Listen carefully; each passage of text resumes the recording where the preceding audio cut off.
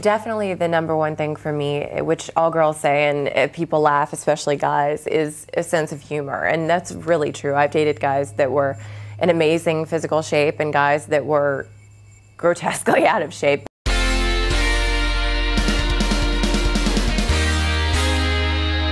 You keep asking for more fitness models, and today we've got them. Jeffrey Beck is here, a personal trainer from Utah, to tell you how to keep your heart healthy. And later in the show, Christina Lindley, an actress and fitness model, will join us. And Mike Nguyen from San Diego, the Teenage World Bench Press Champion. Pleasure to have you here today, Jeffrey. Thanks for having me, Greg. And I should say I was happy to hear from you. You watched the show on YouTube, and you emailed me about being on the show, and you were nice enough to fly in today. So yeah, no, love hearing from our viewers. So heart disease is the #1 killer of Americans these days. And I know that you're a student at the University of Utah. Right. And you're graduating this summer with a degree in exercise and nutrition? Yes, And you're also interning at the local hospital in the cardiac rehabilitation unit? Yeah. So I thought it'd be interesting, we haven't done much on cardio, but to hear how you work with the patients and maybe advice for people more generally about how they can keep their heart healthy. So what do you see in the rehab unit? Well, what we see in the rehab unit is basically patients who have just had heart surgery, and they send them to us to basically get their mobility back to where they can perform activities of daily living and basically just get back to living a normal life. And what we do is we monitor their blood pressure before, during, and after exercise, just to make sure that we have them in a acceptable range, and just so nobody drops dead on us. Right. And that would be a big problem. Sure. And so that's basically what we do in cardiac rehab, and we try to educate the patients on proper nutrition and lowering triglyceride levels, all that sort of thing. And well, I hope everybody heard that, because I want to hear what happens after you've had the surgery, but I'm hoping today maybe we could help people from having the surgery to begin with. What kind of advice would you have for people maybe in their workouts or in their daily life, things that they should be watching out for to prevent the onset of heart disease? Right. Well, as most people know, hypertension is a risk factor for developing heart disease. And at rest, high blood pressure, exactly. Now, at rest, if your blood pressure is, say, 140/90, that is pre-hypertension, and you want to stay out of that range. Basically, your blood vessels are vasoconstricted, which means your heart has to work extra hard to push that blood through those blood vessels. Okay. So exercise, that's where it comes in. It's very beneficial for lowering blood pressure because it vasodilates those blood vessels so that the heart doesn't have to work quite as hard to push the blood through there. And through consistent exercising, that's where the lowering of the blood pressure comes in. And how far can you lower it through exercise? Optimally is 120/80. 120/80? Yes. Okay. So that's the goal that everybody should shoot for, is 120/80. 120/80. And does that change throughout your life? It can, depending on how much exercise you do. I believe that exercise is a big, big factor in lowering blood pressure. Now, weight training and cardio, or? Both is good, but cardio mainly, because you're constantly doing exercise for over 5 minutes.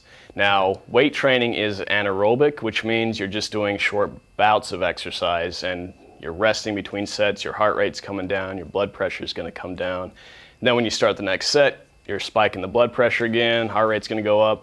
But with cardio, you're keeping your heart rate at basically the same consistent pace for an extended period of time. So what's your cardio routine? My cardio routine is I usually just get in there, go for about 45 minutes to an hour, and then I'm done. A lot of people like to split it up as far as going maybe 30 minutes in the day, 30 minutes later in the day. But my routine is generally I'll just do it in one shot. So. And how many days per week? Oh, well, it depends on how good I need to look. If you're training for something? If I'm in training, I do every day for at least an hour. And I do that coupled with weight training. When I'm taking some time off, I can fudge a little bit with my working out. I'll maybe do a half hour every other day. So, excuse me, yourself a little still break. Going through puberty. How old are you now? Let's see, I know you're graduating this spring. Yes, in May. You went to college early, right? That's why. Yeah, see, yes. So, what do you recommend for most of your clients? Is it the same kind of thing that several times a day then, or a week, or? Well, for most of my clients, I like to work with the elderly, and so I start them off very light. So I would have them do cardio, maybe start off at 3 times a week, and then gradually they'll be able to do it every day, and that's what you want out of your clients, 5 to 6 times a day. And what about, is there a certain time of day that's better than others? Some people say in the morning on an empty stomach, or? You know what? I don't believe in that, really. I go in the afternoons every day because I am not a morning person, and I hear you on that one. Exactly. That's 2 of us there. Pal, yeah. That's right. I don't go in the mornings. I go in the afternoons all the time. I never work out in the morning. And I just want to know, I'm sorry, I just want to know who really gets up at 5 a.m. and goes to the gym, but anyway, that's another story. I know. I don't know who these people are. I don't know. It'll never be me. Me neither. So you do it in the afternoon? Yes, afternoon, always. And so you don't really care if they do it in the morning or the afternoon. And what about incline? I mean, and kind of varying it. I mean, I like to run a lot, but is it good to kind of mix it up and? Yeah, if it gets stale and stagnant, you're bored with your workout, it's good to, throw something out there that's totally different. Instead of maybe jogging for a couple miles on a flat surface, maybe walk at a very steep incline. And maybe if you're so used to running, maybe you should jump on the elliptical and do that for a while, and yeah, just. And is there any particular, if you are doing the incline that you just mentioned, is there any particular incline or is it just as much as you can do, or? Oh, it varies between each person. Just so long as you're keeping your heart rate between 45 and 65% of your maximum heart rate, you're going to be in fat burning mode. So the grade really just kind of depends on the person. So. Because a lot of bodybuilders tell me, you shouldn't do too much cardio, or I think they don't do a lot of cardio, and they'll say that maybe they don't run, they'll fast walk, or. Right. Well, I'm not a walker. If I'm going to do cardio, I'm going to go, all out. Type A? Do it. Yes, I'm going to do it and get it over with and burn as many calories as I can. And otherwise, it's just kind of a waste of time for me just to stand on a treadmill and walk for an hour and burn maybe a couple hundred calories. Do you like to do it outside or instead of just inside all the time? I don't like to go outside. I like to do it indoors, yeah. Okay. Yeah. Well, I want to show, this is your calendar here, you on the cover, and you also have a fitness DVD, Jeffrey Beck's Total Body Workout, Me, Myself, and Irony. I like the fact that you had a sense of humor, by the way, on this, because a lot of the fitness videos are just straight workout, but you were having some fun with it and kind of joking around. And yeah, that's kind of my style. I like to mix it up. I mean, it's no use to be a boring, egotistical bodybuilder. Might as well make you said it that on your fun. website too, that you like to have a little laugh. You can laugh at yourself, which I think is a good quality. Exactly. And we've got another photo of you here. This is from, what is this from? It's Reps, I guess? Yeah, Reps magazine, Reps. summer of 06, I believe. Jeffrey Beck. Okay, well, up next, actress and fitness model Christina Lindley. We will be right back. You go on and on about the importance. Oh, Jeff! There's my baby boy! Mom, what are you doing here? Can't you see we're filming?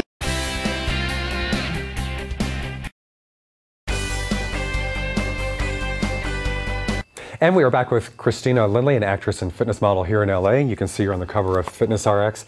I think a lot of fitness models go into the business wanting to break into acting, and my guest today is doing that. Great to have you here, Christina. Hi, Greg. Thanks for having me. So you have been transitioning from the fitness modeling into the acting. How's that? You got several parts, I believe, currently? I have, yeah. I actually moved to LA 3 years ago to pursue acting full time. I still maintain my foot in the door with the fitness modeling industry. And I had a film that just came out on DVD, The Marine.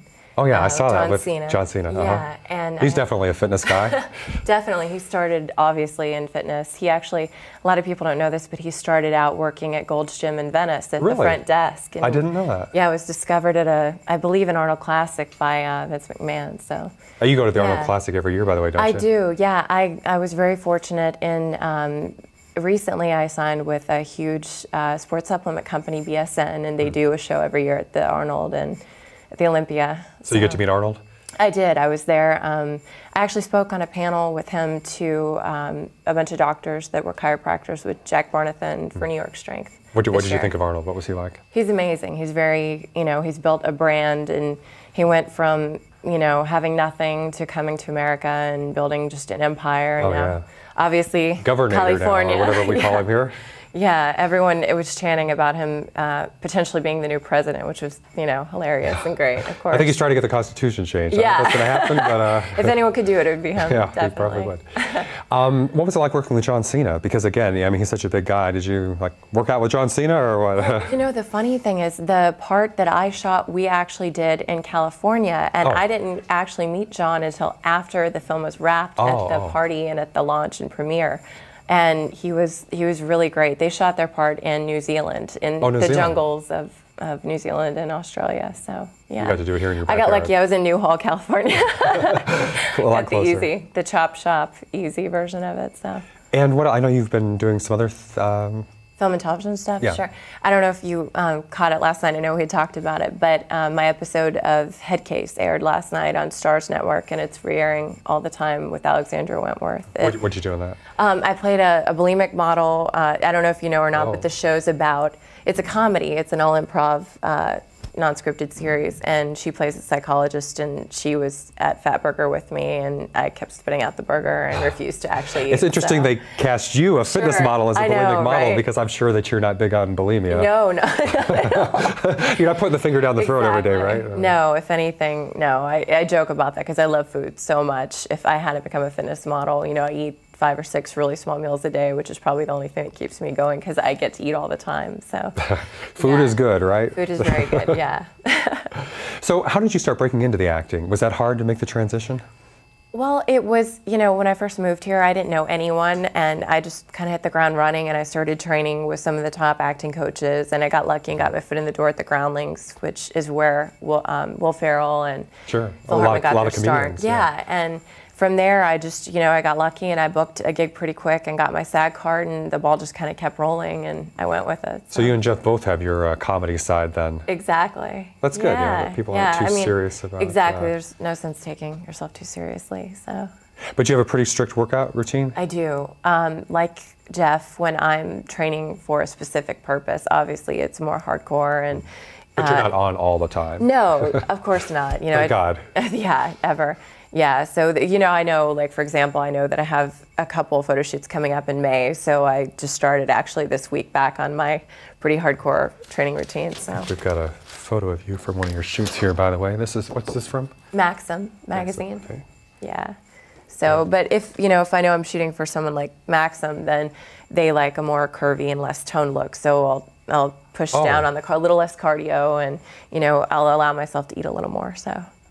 Oh, that's interesting. Okay, because you hear, I was talking to Donna Feldman about this a couple of months ago about the tendency for the ultra thin models, and really male and female, because they don't like the guys too big for fashion modeling. Exactly. But it's interesting they actually. Yeah, I mean, I do everything, and I do some fashion, I do some print, and the fitness, and obviously there's a little differentiation amongst all of them. So I'll train accordingly, knowing what I have coming up.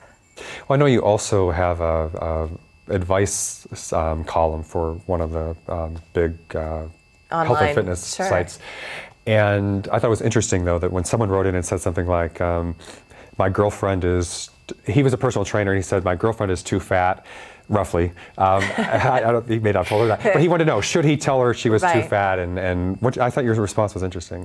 Well, thank you. I just helped to have him promote health and fitness within the relationship and look at it as a way to get them to, get closer and work out together. But so, honey, let's go hiking instead of going to Dunkin' Donuts. As opposed to attacking. I never think that it's beneficial to be critical to your partner, but definitely be, positive. So you would never say, honey, you need to lose a few? No, but at the same time, if he, my boyfriend and I were about to go out to dinner and he wanted to go to Domino's, I'd be like, hey, let's go have some sushi, or just in a fun, helpful way. And like I said, maybe go hiking instead of going to see a movie and having popcorn. So. And I think he took it further and said something like, apparently, I don't know the whole story of the relationship, but they were broken up or something maybe, or off at the moment, and she wanted to get back with him, but he didn't know if he, but would you let that be a criteria for dating somebody, that let's say you were dating somebody and then you put on a few pounds, would you dump him or? Of course not, no. Definitely the number one thing for me, which all girls say and people laugh, especially guys, is a sense of humor, and that's really true. I've dated guys that were in amazing physical shape and guys that were grotesquely out of shape, but once we started dating, you know, just to keep up with me, they would start working out and just to be more positive and healthy, and they'd see how great I felt after I worked out. So I think if you lead by example, it can be a great way of kind of infusing that into your significant other's lifestyle. You know? So you can tell you're from Georgia originally, so you have that down-home Southern. Thank you. You know. I love it. Yeah, I love the South. I go back at least once a month. I mean, I know it sounds crazy. Once a month. I do. I lived in Nashville for a while and Atlanta, and I have friends and family in both. And it's hard in LA. I mean, it can make you harsh really quick if you don't, you know, stay grounded and keep your roots. So that's kind of my way of going back for a weekend and just, you know, eating some apple pie or bread But you don't have pudding. much of an accent. Are you toning it down some, or have you? Or? No. I grew up in a pretty metropolitan area of Atlanta and didn't move to Tennessee until I was in high school. So at that point, I think if I would have cultivated a, you know, accent, it'll come out a little bit if I have, you know, some moonshine or something back home. Moonshine, huh? Oh, they still got that around. Yeah, huh? right. In Tennessee, they still have everything around. So. Yeah. You were discovered at 14 in a shopping mall, is that it? Yeah, actually I was shopping with my mom for back to school clothing when I was 14, and a photographer approached my mother, and of course she, you know, was like, sure, creepy, weird old guy, you know, but she took his card. But we actually did some research, and it turned out that he was legit, and we called the agency that he had referenced, and one thing led to another, so. Well, the other thing I noticed in one of your health columns, you know, I think a lot of women, especially in LA, actresses feel this pressure. You talk about breast implants. One woman wondered if she should have that or needed it to be a fitness model or an actress. Right. What are your thoughts on that? Well, my thoughts on that are the same as, you know, does a guy need huge muscles? I mean, I think that you can make it. I know tons of actresses and tons of successful models who have no breasts at all, you know, and then you see some who do, and I really feel like that's a personal choice that you make. You know, if you feel like it's something that will help you feel better about yourself and really, you know, it's for yourself, then I don't think there's anything wrong with it. But I definitely don't think it's a criteria to be successful in our industry now.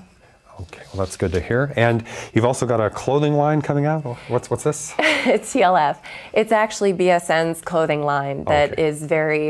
You model this for them. I do. I'm the spokesperson for their clothing company. It's really fun and fashion forward, kind of athletic apparel. So I really like their stuff. We'll have to get you a T-shirt. Absolutely, I'll take you up on that. Up next, Mike Nguyen from San Diego. We will be right back.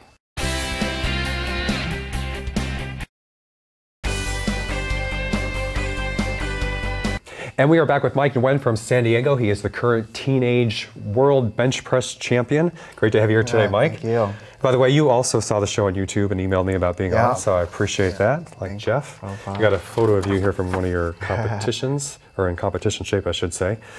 I also personally like the little guy one, though. Yeah, that's me at 1 year old. 1 year old, okay. Flexing. A little bit bigger now. Yeah. But I know we actually have a couple of titles. What are your other titles? I'm a two-time state champion powerlifter. Okay. And was that for all age groups or just teens? Or that was all for teenagers. Okay. You know? And that involved squat, bench press, and deadlift. 3 different lifts, and then you max out on all the exercises, and then they total up the poundages, and then they just go by your weight class and your age. And I won that 2 times for the state and national, 1 time. And what's the other? Oh, so you have the national title on top of it, then, besides the state. And this one was just the bench press only, and I won just the bench press only for just bench pressers. Wow. So it was like a bench press contest. How much do you bench? I bench pressed, 341 pounds, because they went by kilograms. So it was 341 pounds at a body weight of 148. 148. At 19 years old. Okay. Well, I still have 19 right now, but yeah. But you say though you can bench what, 400 though? Right now, yeah. By my senior year in high school, which is just about a year ago, I was heavier. My body was about 160 pounds, and my best was 385 when I left as a senior in high school. And so right now, I'm 180 pounds now after that contest. That contest was like about 2 months ago. So right now, I'm guessing somewhere about the low 400s. Low 400s. We haven't tried yet. You know, I'm sorry to say that's probably a bit more than I can do. So congratulations on that. Oh, yeah. But what's interesting about that, one reason I want to stress the titles and kind of your benching and all that, is that what kind of got you started on this, you used to get beat up as a little kid, right? I mean, yeah, there you go. One day you were, a group of older guys stole your bike when you were... Yeah, it was, I think I was about 11 to 12 years old. I was always kind of picked on before when I was younger, but, but it never really affected me much about it because I was just like, whatever. I was a little kid, I didn't really care much. But I used to rollerblade and bicycle a lot, and then one time during Christmas, my mom got me a new bike. And my first day taking it out, I rode it around the neighborhood, and these 4 guys, they looked like they were only about like 2 or 3 years older than I was, but they were a lot bigger than me and taller, you know. And and you were very skinny at the time. I was very skinny and small. I was a lot smaller and shorter than most of the kids my age back then. So I was just riding my bicycle along the way, and then they just kind of basically came up from behind me, and they were like, hey, that's a nice bike. And I just turned around, I was like, thanks. And I just kept on going because I kind of had a feeling what was going on. And they started, you know, speeding up, going after me. And they're like, hey, give us your bike. And they grabbed me by my arm and they just pulled me off my bike. And I just stood there and I didn't even try to do anything about it. I just gave them my bike and they just took it. And then they took it and I thought they were just gonna leave me alone. They took it and then one of the guys rode my bike off. And the other 3 instead was like, hey, you know, wait up. And I remember I'm standing there kind of trying to just like, you know, hide. The 3 guys go after me and they end up jumping me and beating me up to the ground right in the middle of the street. Now you said, did you know martial arts at the time? Yeah, I knew it just like I was on my 2nd year of martial arts. But that time, but that didn't even really help. That didn't really help much because I was just I couldn't physically do anything, you know. But that was the day you said never again, huh? Yeah, so that was a year. So that was my 6th grade year, and but I tell you, I was depressed and I was really mad. Sure. I don't know what I was mad at, but I was just really upset about everything for who wouldn't like be? about a whole year, and finally.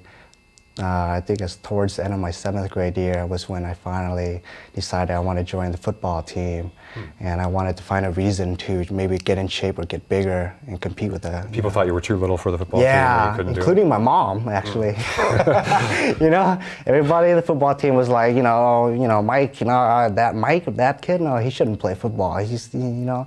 And I told my mom about it. She was just like, shouldn't you be playing something a little bit nicer, you know, like, you know, keep riding your bicycle, I'll buy you a new chess, one. I don't know. Go play chess, go play something else, you know. Well, why, you know, and she didn't really, you know, she's kind of skeptical about me and weight training. And then ironically now, you know, I started my first year and I trained, and then after a year, by the end of 8th grade, I was the strongest 8th grader. I bench pressed 185 pounds at 100 pounds body weight at 13 years old. And that's when I started getting attention, a lot of my coach, the teachers. So how did you put on the weight? Because I mean, it must. What was your routine? Because when if you're skinnier or smaller, I mean, to put on that, was it hard? It must have been hard, right? Yeah, it was hard. Especially the first year was hard. I only gained like about 10, 15 pounds, you know, my first year of training. But I just basically. I guess I would say I had some pretty good genetics because I grew pretty fast.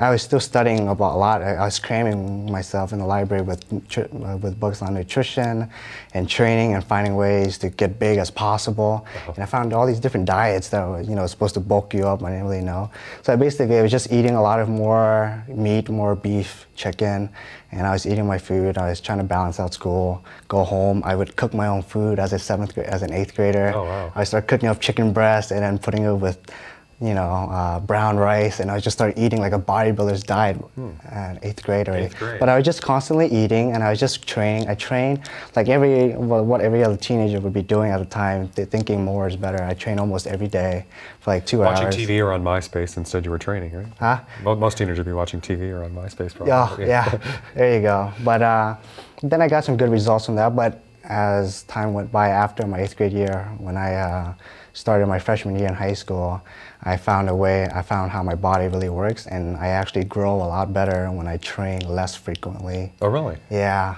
Well, and what is it?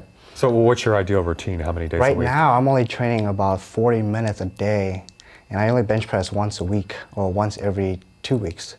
Wow. And I only train about 3 to 4 days a week right now, and that's basically it. But it's mainly the nutrition, like like all the fitness things that you've done. Nutrition is really important, And then, but another thing is so you do the small meals and stuff. Yeah, I do the whole small meals thing, and I eat. But I'm not always too strict all the time because I'm still a teenager.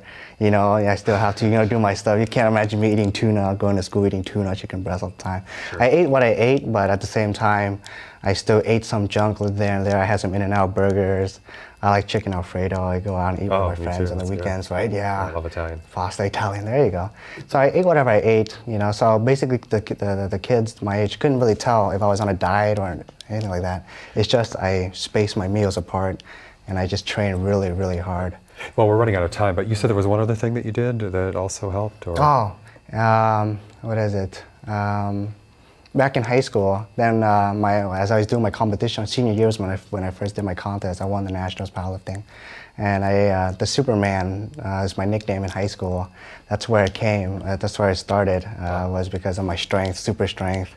I was lifting all the amount of weight that was like superhuman to all the kids my age, and that spread around San Diego. Well, it's great to have you here today, Superman Mike. I know you're an inspiration for the young kids down there in San Diego. Thanks everybody for watching. We'll see you next time.